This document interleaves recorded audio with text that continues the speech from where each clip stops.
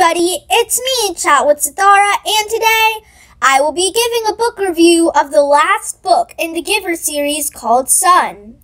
It is about a mother struggling to find her lost son. Claire is a 14-year-old girl. In her society, her job is birth mother. In the job, you give birth to 3 babies, and they get cared for. When they turn 1 year old, they get assigned to a family. Claire was giving birth and something went wrong, so she lost her birth mother degree. She was blindfolded and they took her son away from her. As she left, she heard that her son Gabe's number was 36.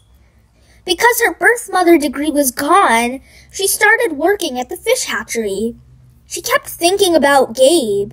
She went to the nursery and secretly spent time with him.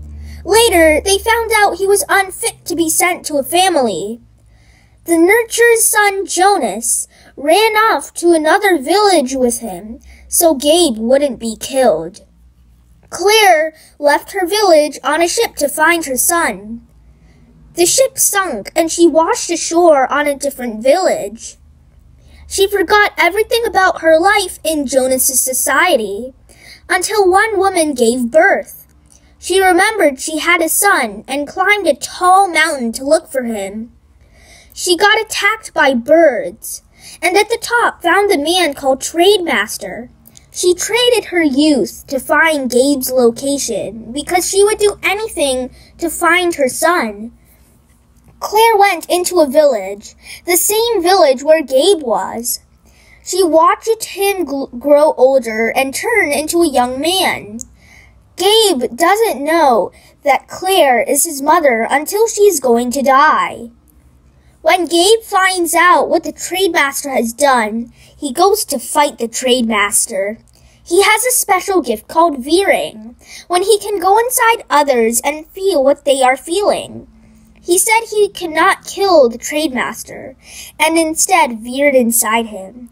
Gabe said that the Trademaster would never experience love, because he was pure evil. He defeated him and used his power to restore Claire's youth. I love the happy ending in this book. Lois Lowry is also one of my favorite authors, and I love her unique style of writing.